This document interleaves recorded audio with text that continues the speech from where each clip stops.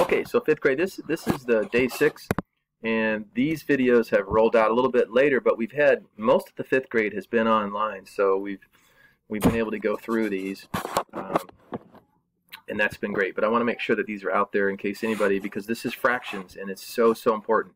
So if you have not been through, please take the time to go through these lessons. Get that solid background on fractions because it's just going to be critical going forward. So this one is using a benchmark fraction, okay?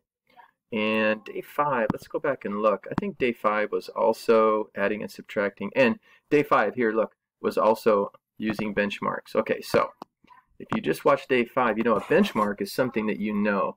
Like you know what like 1/2 is, or 1/4, or 3/4. Or actually, let me put these in kind of the order, increasing order. You know what a quarter of something looks like, you know, kind of a quarter. You're like, oh, okay, I know what a quarter looks like, you know, there's a quarter. Or I've got something, pizza that's divided into 4 parts, you know, there's a quarter. 1/4. You know what 1/2 looks like. You know what 1/2 of a pizza looks like. And you also know like 3/4, with 3/4 of a pizza, and 1 whole. So these are things that you don't really have to think about. It's like it's like 2 times 2. You're just like, oh yeah, I know that. That's what they mean by benchmark. Something that you know, and then you can compare things to. And that way, it helps you to compare fractions. Okay, so let's take a look. So here you have David grew 1 3/4 inches last year, 1 5/8 inches this year. Estimate how much he grew in 2 years. Okay? Excuse me. So if we're going to estimate, that means we're going to do a little guessing. Well, 1 3/4. So think about that. 1 3/4. Okay?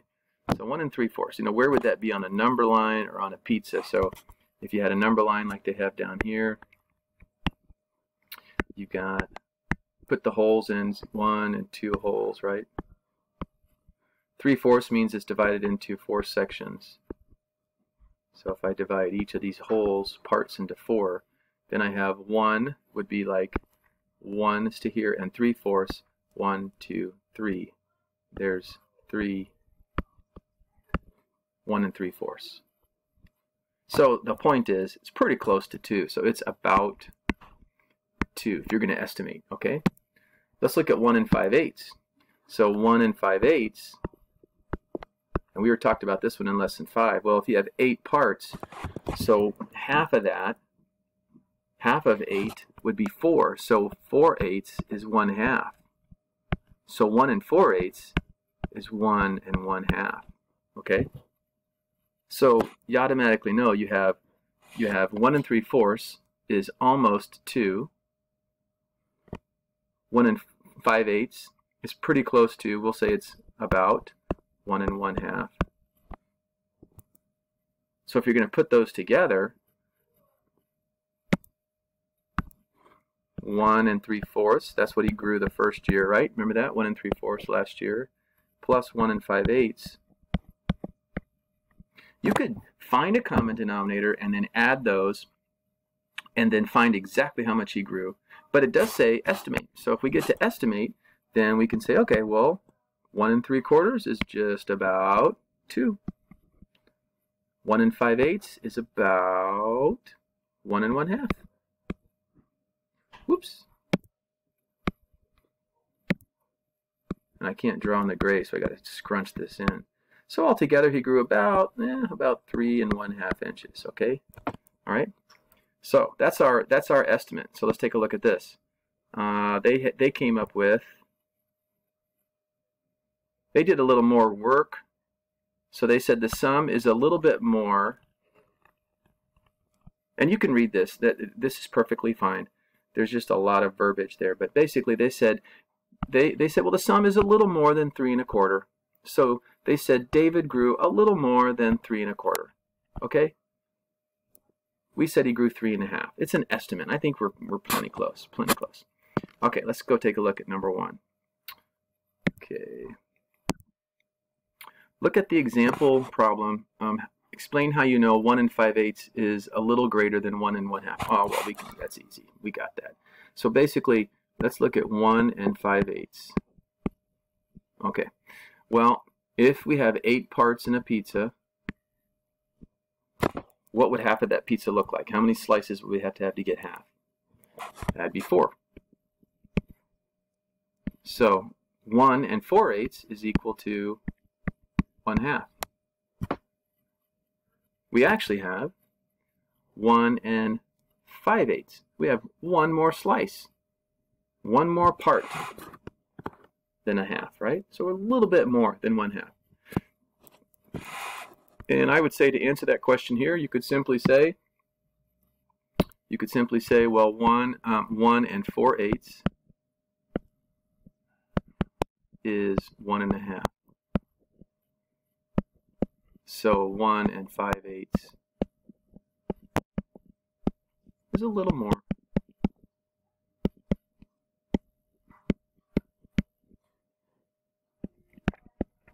Love how they give you a lot of space here. It's a little more than 1 and 1/2, okay? All right, let's take a look at the next one here. Let's go red. Find the actual sum. What's the actual sum this time? Of 1 and 3/4 plus 1 and 5/8.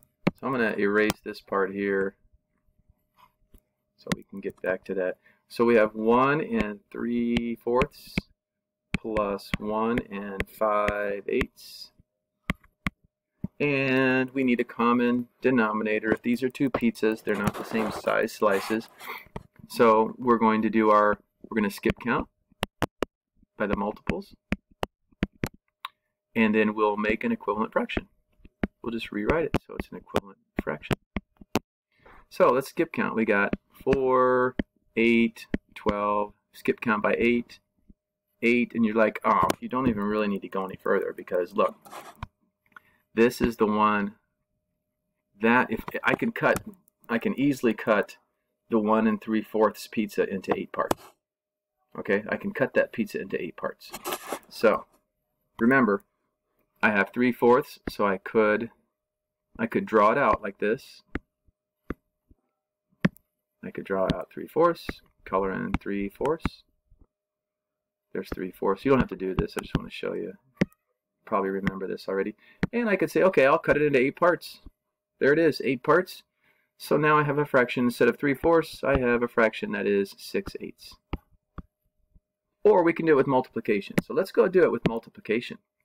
Let's come down here and we'll say 3/4. Now instead of cutting it, I'm going to use multiplication. Do I double the number of pieces, triple them? You can see, if I double the total number of pieces in that pizza, I got 8. And I also double the number of pieces I have. Again, I double the number of pieces, but the slices are smaller. All you gotta do is come back and look over here. 6/8 is eating the same amount of pizza as 3/4, just have smaller pieces, right? But what it does do is now it lets us add this up super easy. So let's do that.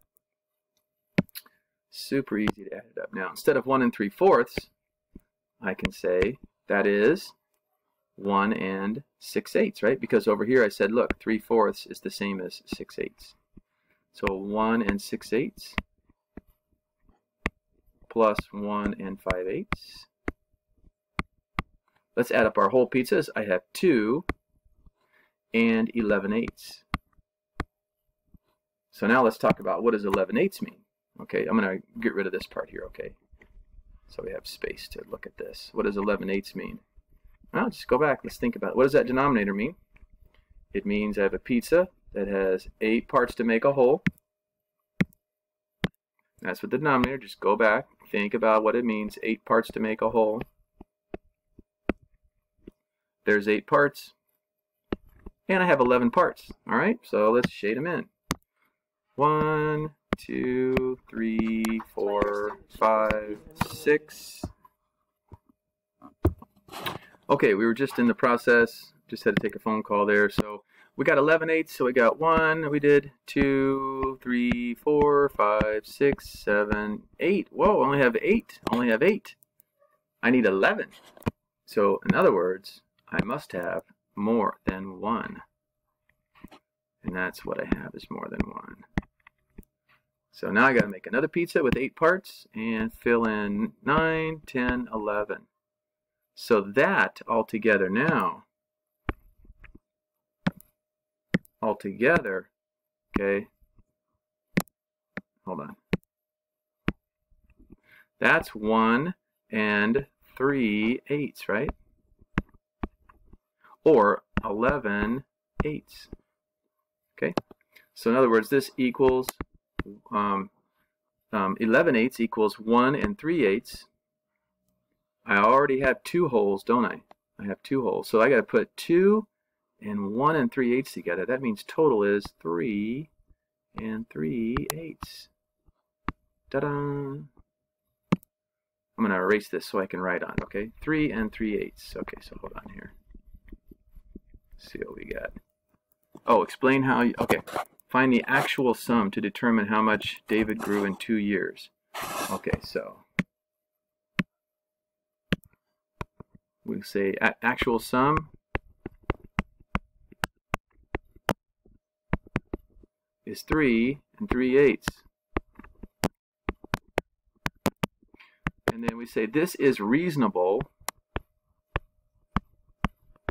In other words, whenever you do, something in math, you want to make sure you don't get a wacky answer. Like if this was like 4,000 3/8, we'd be like, whoa, he did not grow 4,000 inches. It's reasonable because when we did our estimate earlier, okay, when we did our estimate way back up here, we said, hey, he's pretty close to about 3.5. We said he grew about 3.5. So now we added the actual numbers. Well, our actual is 3 3/8, which is very close to 3.5, right? If 3 4/8 would be 3.5. So this is reasonable because it is close to, yeah, go ahead. It's close to our estimate of 3 1/2. There you go. We got it. Okay, let's take the next one here. Irene makes 4 2/3 cups of pancake batter. She splits the batter into 2 bowls. She makes 4 2/3 cups of batter. She splits it into 2 bowls. She mixes blueberries into 2 1/4 cups and walnuts into the rest. Okay. How much of the batter has walnuts in it? So how much has walnuts? Explain your estimate. Oh, estimate how much has walnuts. Okay, even better. When you see estimate, then we can round these things. Okay, so we have 4 2/3 cups. Let's draw a picture of this. 4 2/3, right? And this is the pancake batter. We'll just say B for batter. And it splits it into 2. So let's just split it. Do exactly what it says. 2 bowls. We got 2 bowls. And then, so here's our bowl number 1, bowl number 2. She puts blueberries in 2 1/4. So 2 1/4, this gets B for blueberries. Over here is the W for walnuts. How much goes in there? And it says estimate how much goes in the walnuts. No problem. Estimate. So let's use our benchmark. So 4 2/3. Okay, let's think about this. So is that close to like 1/4, 1/2, 3/4, 1 whole? And the best benchmarks are like 1/2 and 1 whole. They're easy to work with. They're pretty easy. So 4 2/3. Well, that's kind of a tricky one because look, if you look at 2/3.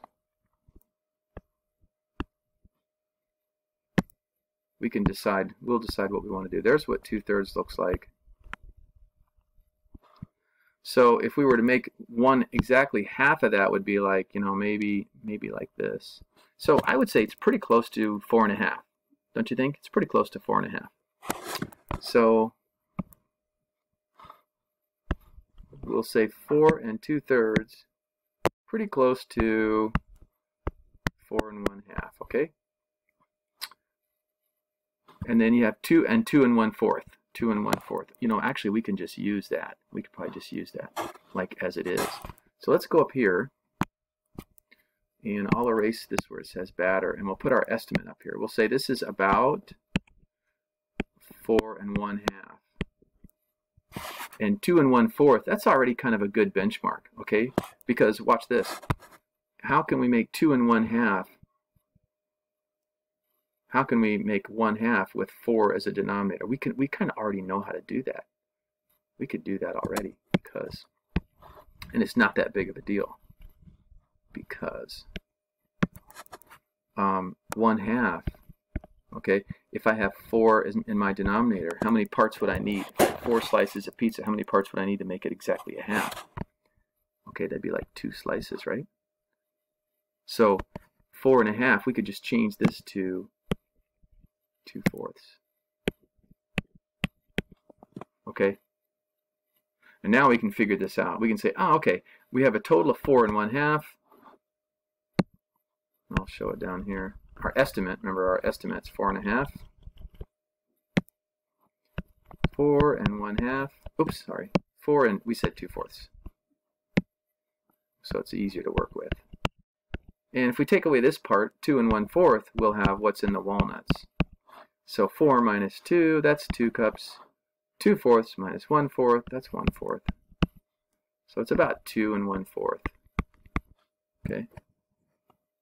That's our estimate. And, you know, and we could do that. We could have done that just like all in our heads. Pretty easy, okay? So how much of the batter is walnuts? So we will say 2 1, I'll say about, because it's an estimate. About 2 1/4 cups has walnuts.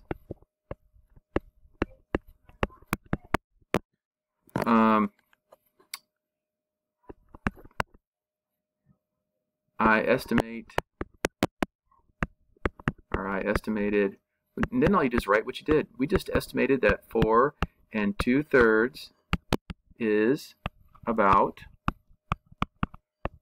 4 1/2.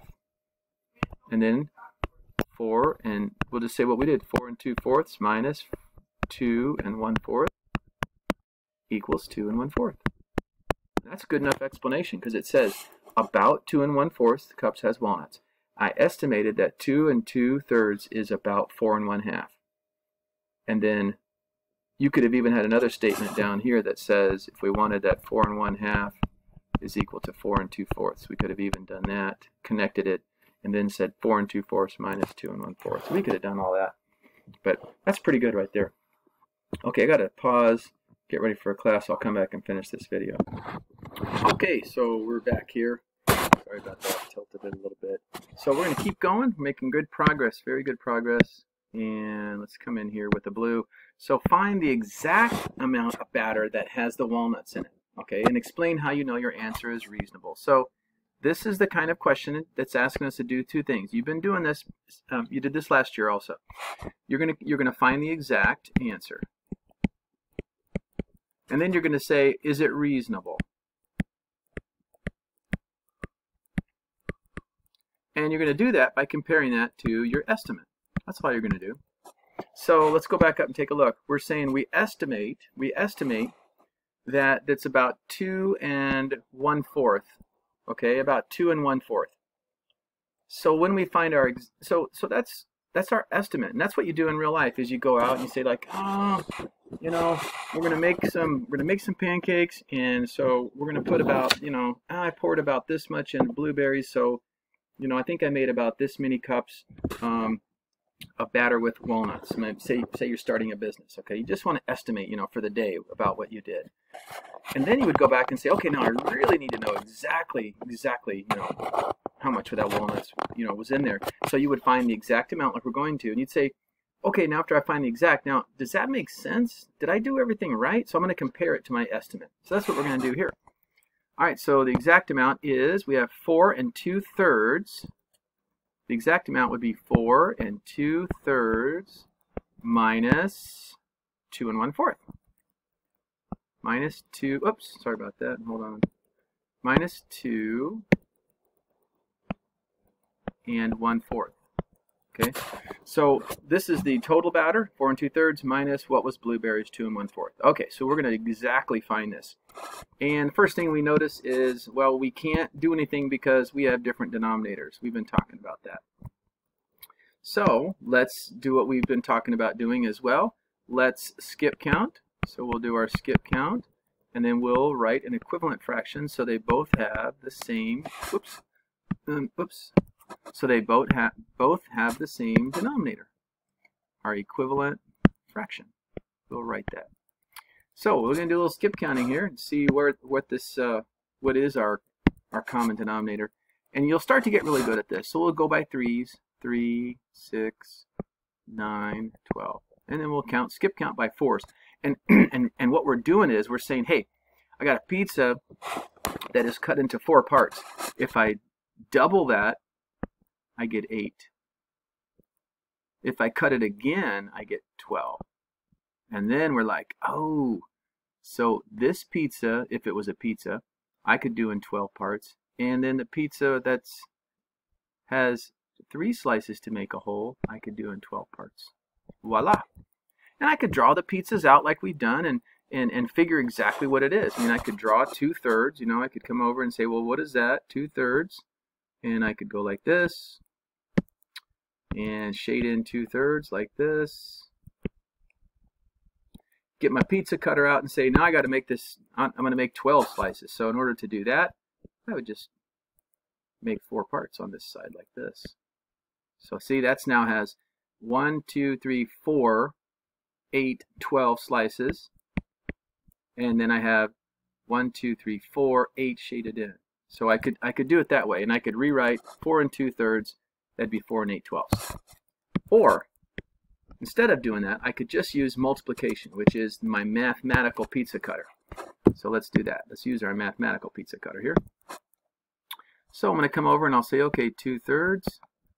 I am going to magically change that into a pizza with 12 parts. That means I have to quadruple the number of parts, and I quadruple the number of slices that I have. It gives me 8/12.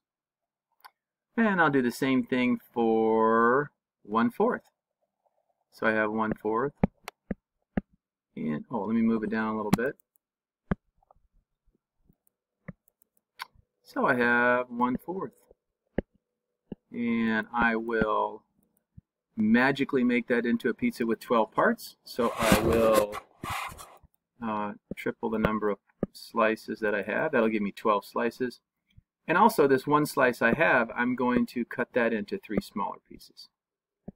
And again, we're making more, there's more slices, certainly, but they are smaller. And that's why it's equivalent. You know, it's one big slice here, 1/4 is equivalent to these 3 smaller ones, okay? So now I get to go back, okay? So now I get to go back. So I'm going to take this and rewrite this. I'm going to move this over here. So instead of 4 2/3, of course this was just a mark that got stuck in there. Instead of 4 2/3, I have 2/3 is the same as 8/12. I have 4 8/12. Minus, instead of 2 1/4, I have 2 3/12. And now I subtract my 4 wholes minus 2 wholes, 2 wholes. 8/12 minus 3/12, 5/12. Let me go close the window. Maybe you guys can hear the background. So now my answer, my solution is 2 5/12. Okay, and it says explain how you know your answer is reasonable. So let's compare it. This is my exact answer. This is the exact.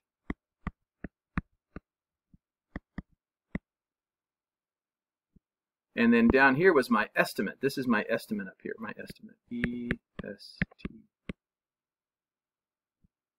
Okay, so 2 1/4, 2 5/12. So how close is that? Well, I'll show you. Let's take 1/4. Oh, well, we already know. Look over here. Here's 2 1/4. So 1/4, or actually I should do it right here. I'll highlight it a different color here. Little green. 1/4 is equivalent to, what did we find? 3/12. So my estimate, I could say that my estimate, you don't have to do all this, but you can just know it. My estimate is 2, really, I could say it's 3/12. And my exact answer is 2 5/12. Well, gosh, that's really close. That's 2/12 difference, right? So, and 12ths are pretty small. So how do we put that in writing? Well, that's anytime you do your math writing, just write exactly what you did. Don't make it a big deal. First of all, they say, what's the 2/12 we could say has walnuts. So we'll answer the question. The actual amount of batter, 2/12 has walnuts. I'll say this is reasonable. And this is all we got to say. This works with all these kind of questions. This is reasonable because my estimate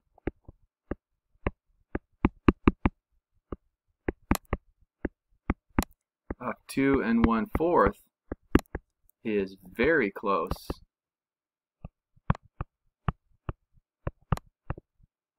to my exact answer. That's all you got to know.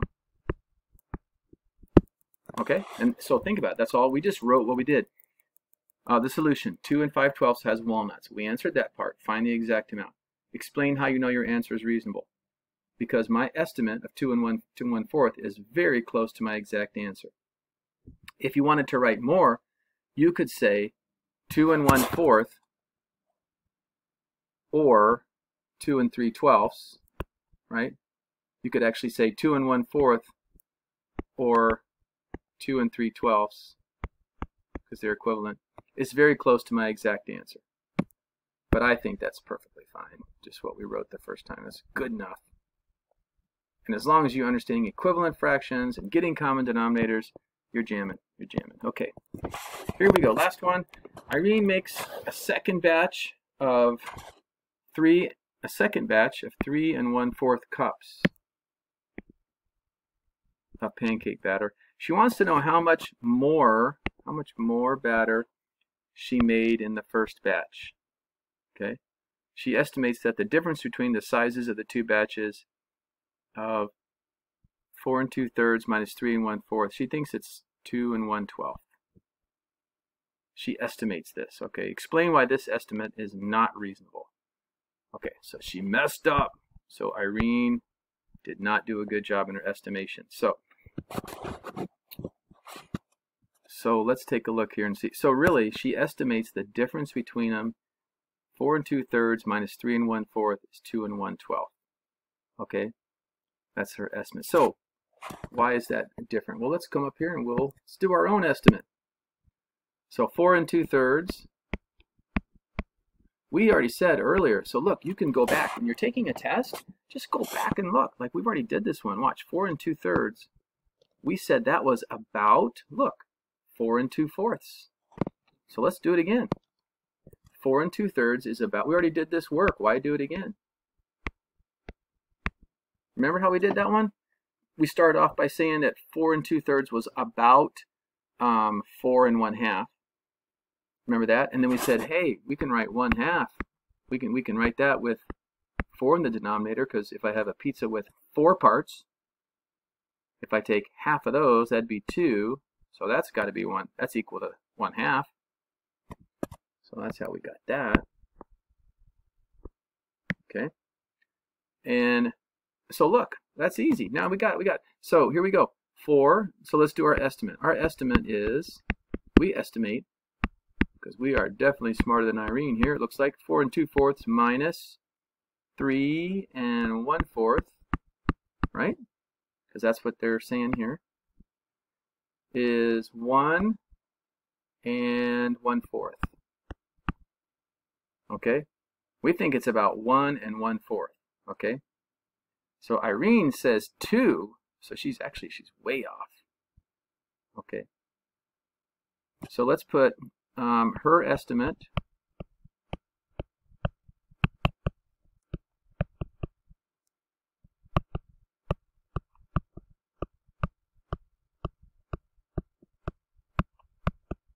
estimate, let's say her estimate is not reasonable. One way to answer is say because my estimate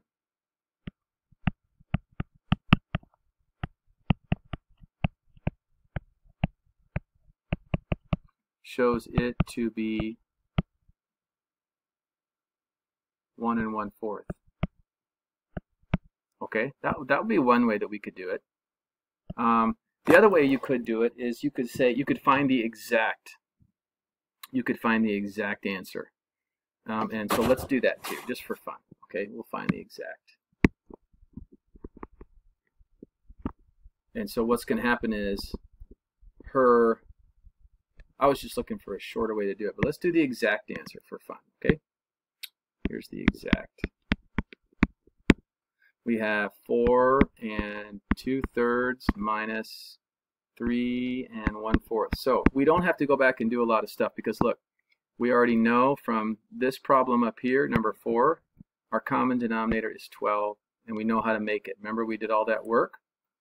In fact, we already know 4 2/3. We already got that. See how it's 4 8/12? Remember, we did this over, we have 2/3, and we turned it into 8/12. So I don't know if you remember, but right here, we did all of that stuff. And then right there, there's 4 8/12. So we already got that one done. So we have 4 8/12 minus, and we also did 1/4. 1/4 is the same as 3/12. So look, we can easily do this one. This is simple, Simon, right? So that's 3 3/12. Remember, I'm getting that from the work that we did in number 4. Hopefully you saw that yellow highlight, but I already know that 2/3 equals 8/12 because that's times 4 times 4, okay? And I know that 1/4, remember that was times 3, that's equal to 3/12. Okay, that's where these numbers are coming from. Okay, let me get that out of there. So hopefully that makes some sense there. Okay, now let's do it.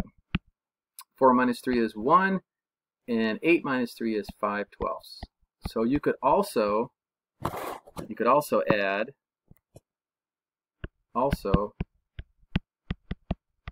the exact answer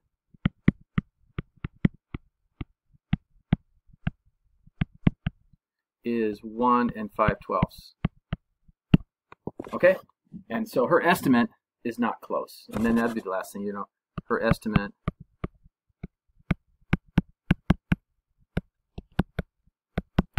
is not close enough. I mean, remember the estimate is not going to be the same. It's not going to be exactly the answer, but her estimate is not close enough to be reasonable. Reasonable means it just doesn't make sense. Look, she only made 1 1 1/4, 1 5/12, less than 1 1/2, and Irene says, oh, it's 2 1/12, right? So it's just too much. It's too much, Irene. Okay, that does it. That does it for number 6. Way to go, way to hang in.